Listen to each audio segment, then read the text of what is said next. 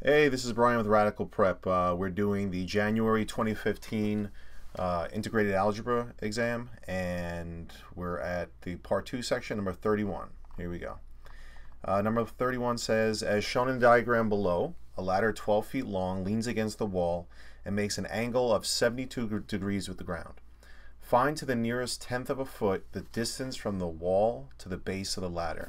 So what are we actually trying to find, or what do they want us to find? The distance from the wall to the base of the ladder. So they want this area right here, and we can call that x. Okay, and something I like to do is I like to write down my trig functions here because we got a right triangle, so we'll be doing trigonometry probably. So I'm going to write down so, ka, toa, and the next thing I do is I label my sides of the triangle. So opposite the 72, opposite here is this wall, so that's opposite. There's the hypotenuse, right? It's opposite the 90 degrees. And right here, the one that we're looking for, I'll just put an arrow, that's the adjacent one.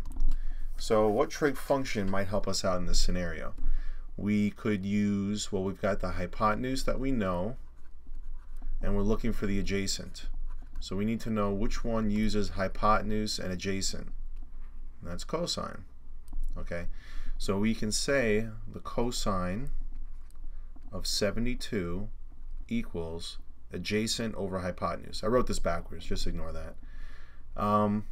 So cosine of 72 is going to be x all over 12.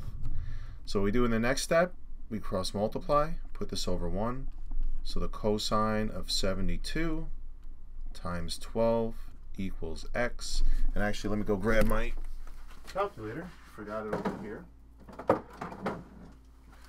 Alright, we got my calculator, and we have cosine of 72 times 12 gives us 3.7, and what they wanted to, the nearest tenth, 3.7. So we can say, I'll just draw an arrow, and then x equals 3.7 feet. Okay, so that's the distance from wall to base. From wall to base. Yeah. Okay. All right, so that's pretty much it. So you can use the cosine function to help you find the distance on this one. Let's do the next one. I'm just going to clear this out. All right, so number 32. 32 says, Carlo bought a dress at a sale for 20% off the original price. The sales price of the dress was $28.80. Find the original price. So this one's a little bit difficult or different because we're not looking to put a discount on something. The discount was already put on an item, and now we have to find the original price. So one way I can write this out is that we had the original price, whatever that was, the original, times the discount, gives us what?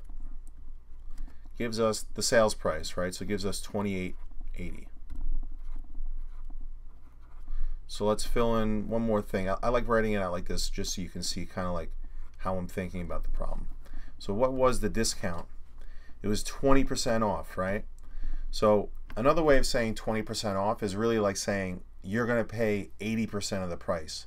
So we're going to actually write here, instead of 20.80, right? Because this is what you're going to pay. 80% of something is $28.80. So we still have original here.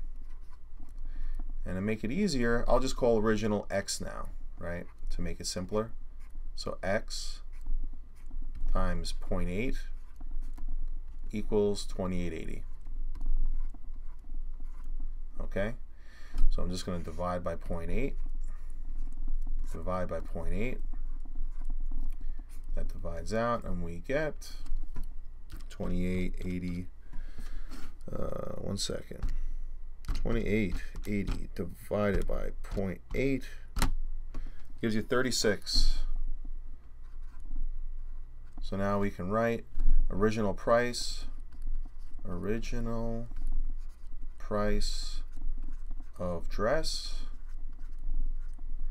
equals $36. Okay, so that's all you're going to do. So if I said a 40% discount, you'd multiply by 0.6. If it was a 10% discount, you'd multiply by 0.9. You're just taking the difference compared to 100. All right, what's a 50% discount? Well, you pay 50, right? So 0.50. All right, and finally, number 33 says the probability that a student owns a dog is 1/3. The probability that the same student owns a dog and a cat is 2/15. Determine the probability that the student owns a cat or just a cat. So the first thing I would start off doing is just writing out my probabilities on the side here, just to get organized. So probability of a dog, that's 1/3. And then we have the probability of a dog and a cat, and I'm going to write it as and here, and cat equals 2/15.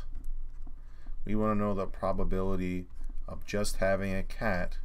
We don't know what that is, so we'll call it X. So here's the big clue. And when you do probability and you see the word and actually means multiplication. So when we have the probability of a dog and a cat, that's actually the probability of a dog, so that's 1/3, times the probability of a cat. And that gives me 2/15. Does that make sense, everybody? Probability of a dog and a cat is the probability of just having a dog times the probability of just having a cat. So 1/3 times X should give me 2/15. And this is nice because I'm just going to multiply. That's X over 3 equals 2/15. And what do I do at this point? Well, cross multiply. So you get 6 equals 15x. I'm going to divide both sides by 15,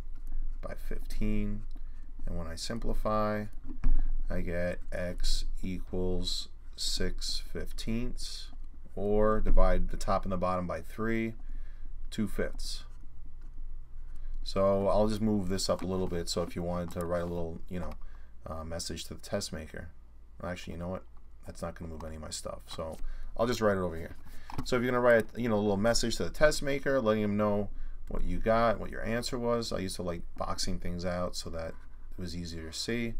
The probability of having a cat is equal to 2/5. Or you could write out probability of having a cat equals 2/5. Either way, correct answer. All right, thanks a lot. Keep watching the videos. I hope you're doing well.